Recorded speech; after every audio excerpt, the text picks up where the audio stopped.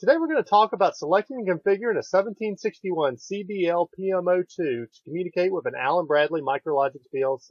The Micrologix 1000, 1100, 1400, and 1500 all use the same cable. We have three versions of this cable. A serial version with a straight connector on both ends, a serial version with a 90-degree connector on the end that connects to the Micrologix PLC, and a USB version, which is what you'll need to connect to the Micrologix with most modern PCs. Once you have selected the proper cable, connect it to your PC and PLC and identify the COM port. If you're unsure of the COM port, see our video on finding the COM port number of your USB to serial device in Windows XP 7 and 8. Then open RS Links. If you need help downloading and installing RS Links and RS Logix, then we have a video for that also.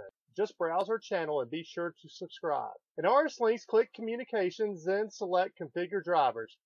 Under Available Driver Types, select RS232DF1 devices and click the Add New.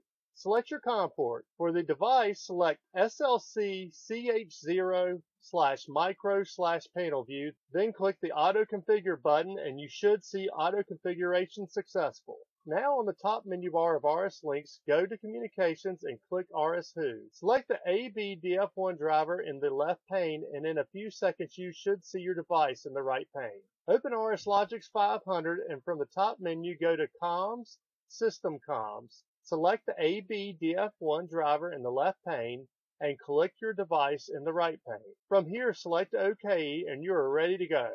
Also, you may select Online instead of OK to immediately go online, or Upload to upload your image out of the processor.